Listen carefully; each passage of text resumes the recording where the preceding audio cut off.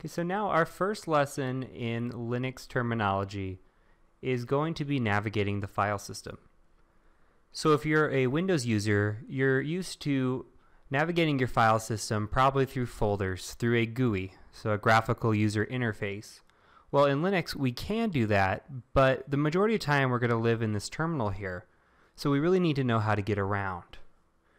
So the first thing we can do here is we can say, hey, where are we at? And that's PWD.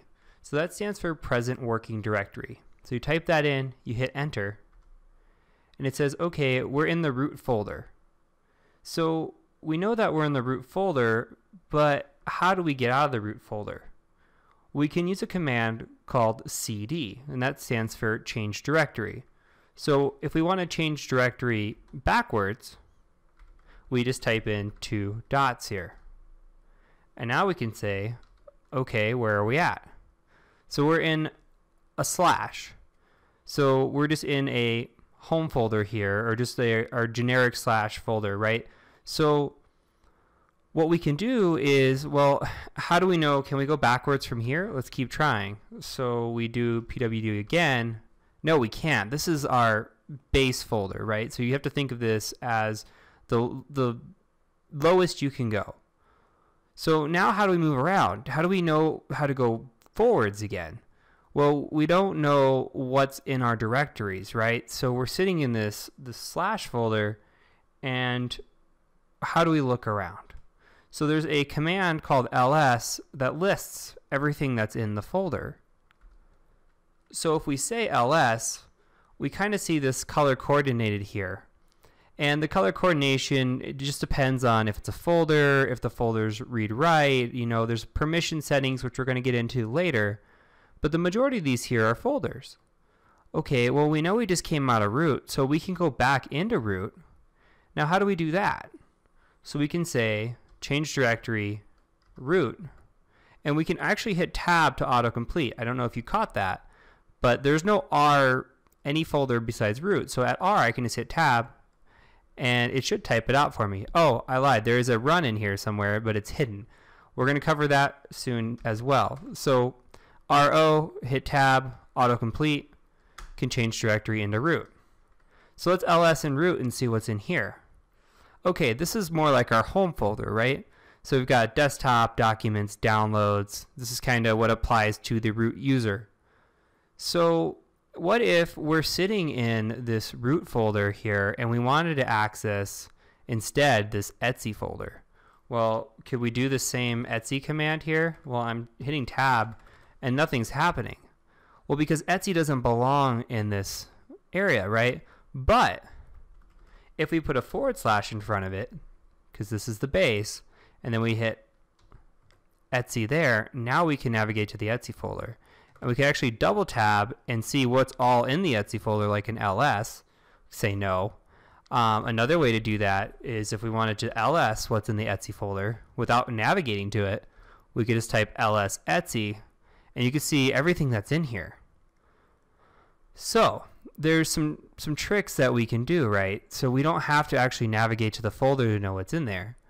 Again, if we ls and we want to know what's sitting in videos, or even let's say what's sitting in desktop for our folder. Well, if we start typing desktop and hit tab, we can't do that either, because everything in Linux is case sensitive. So if we start typing desktop and then hit tab now, we can ls and see what's in there. So our VMware came with a couple of shell scripts here that are automatically placed on our desktop. If we wanted to confirm that, you can see that they're both right here. So as of right now, we are just sitting in our root home folder, and we know how to navigate around. So if we wanted to go to desktop, we could hit ls now and see what's in there. If we wanted to go backwards, we could. Okay, now we're back in our root folder, and you can also tell where you're at. Your present working directory sits right here, right? So this little tilde is actually your home folder, and you can see that we're in desktop. So if we wanted to go back into our desktop, instead of typing, say you wanted to go to music from your desktop, instead of going root music, which will work, you could also just say, I want to go music, and that'll put you there as well. And notice you don't need the leading forward slash when you use the tilde. So just some couple interesting tricks that you'll kind of pick up along the way. Tab is definitely going to be your best friend. If you run into something with multiple options, say you're trying to CD and you say, I want to go to my desktop, and you're tabbing and it's not working, you can hit double tab, and then it'll show you, okay, well, there's desktop, documents, downloads. Those are your three options that start with a D. So now you kind of have an idea as to how to kind of move around, but let's do a little bit more. So what if we want to make our own folder? Well, there's something called make directory, mkdir. So if we say make directory, we'll say, I'm just going to use my name, Heath. So now if we ls, we can see that this Heath folder is now here. We can go into the Heath folder, and there should be nothing in it, right? So we can go back, and we can also get rid of the Heath folder. Remove directory Heath. If we ls again, it's gone. So now, what else can we do? Well, we can also look for hidden folders. So we can say ls-la, and we can look for hidden files and folders here. Remember the color coordination. So this .cache, right? That in theory is a hidden folder. So if we say cd.cache, we can go into there. We ls, and there's actually some information in there. But when you saw it originally, you didn't see that. We're going to cover more on this. I just kind of wanted to show you that trick. As you see over on the left side, there's file permissions and properties. So be aware that just because it looks like something's not there doesn't mean it's not there. It might just actually be hidden, similar to Windows where you have hidden files and folders. So just a quick trick to show you that. So another thing we can do. So let's go back. And don't worry about what I'm doing here. You're going to cover these commands in a little bit. I'm just going to echo hi, and we're going to put that in a test.txt folder. So now if we ls, you can see that test.txt is here. So if we want to actually copy this file, we can copy this file to another location. So we can say, hey, I've got this test.txt, but I actually want to move it to downloads. And if we go ls to downloads, you could see that test.txt is actually sitting in there.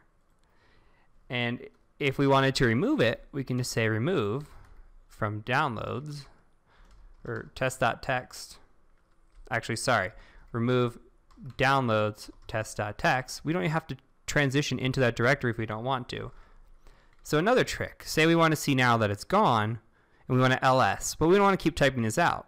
If you hit the up arrow, now you can just see your old commands. So if you keep typing a command over and over, you can see what's going on. So ls shows that there's nothing in downloads now. We were able to successfully remove that file. So another thing that we can do is we can actually move. So say we wanted to move test.txt, and we wanted to put that into downloads. Okay, now if we ls, test.txt is now gone from this folder because we've moved it. We haven't made a copy, we've actually physically moved it away. So now if we ls, actually let's just tab up, you can see that test.txt is now in there. And I'm going to remove that here. Okay, and now the last thing I want to show you is the locate feature. So if we wanted to locate a file, say I wanted to locate bash, let's see. So we're looking for a file, and we're going to get more specific along the way, but if you type in locate, you can kind of look through a system to see if you can find it. Now I'm looking for, say, any type of bin bash or bin r bash. That's fine, that's really what I wanted, but it shows you everything with bash in it. Now this might not work right away. What you might need to do is update the database. So you type in updatedb, it updates everything for you, and then you can use locate again.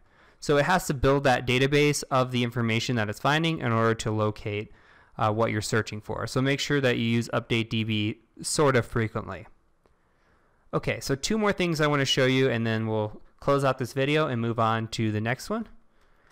So an important thing you want to do with your new account is we're using a default password, and that's not very secure.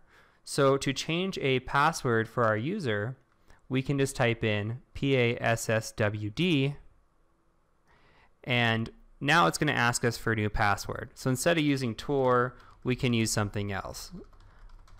I'm going to type in the very secure password as my password for an example here. But if you plan on using this machine for future reference, you can type in a secure password and kind of keep it. So lastly, I wanted to show you is something called man. So man pages. Man pages are your instructions for any command that you're running. Most commands come with a man page. So let's say we want to look at ls. We can say man ls. And then it's going to give us all this information here about ls. So if you see, it says ls is list directory contents. Awesome. And then it gives you what options we can do.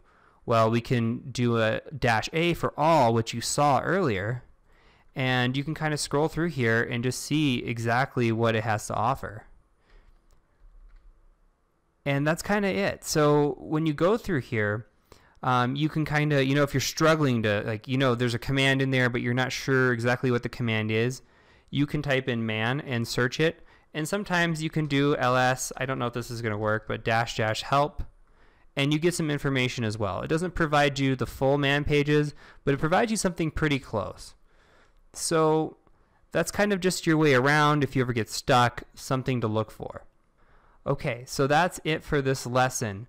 Next, we're going to move on to users and privileges, how to add users, and how to change some sudos and some modifications to our file permissions.